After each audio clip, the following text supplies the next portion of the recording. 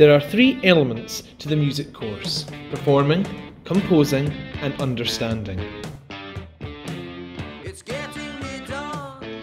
You will develop skills on 2 instruments. This will be mainly through individual work, although sometimes you may work in small groups. You will be asked to play your pieces during performance platforms, and your teacher will assess your progress during these performance platforms. In this element, you will learn basic composing skills, creating short excerpts of music, leading to a finished composition at the end of the course. Your teacher will check your progress against the course outcomes in this element.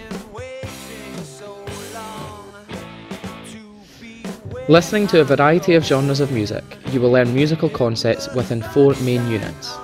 Sometimes you will work in small groups to research and create presentations which you will present to the class. You will also learn about the theory of music and be able to read the basic notes and rhythms. There will be a formal listening assessment at the end of each unit of work. In terms of home learning, you will be expected to practice your instrument on a weekly basis outside of the classroom.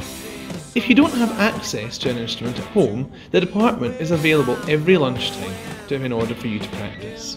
You will also be expected to revise and listen to concepts to reinforce your learning in class.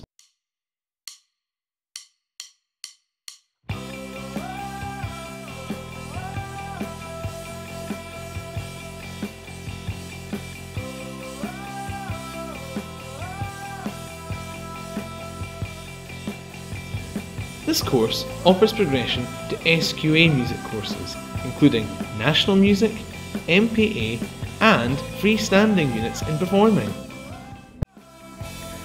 Studying music can help you to progress towards a career in the subject, such as music teacher, music journalist, composer, professional musician, band roadie, band manager, events manager, or music librarian. However, the skills you learn in music can also help you with other careers. Some of the skills you will learn in studying music are listening, team working, working independently, communication, thinking creatively, planning and problem solving, performing under pressure, leadership skills, and use of ICT.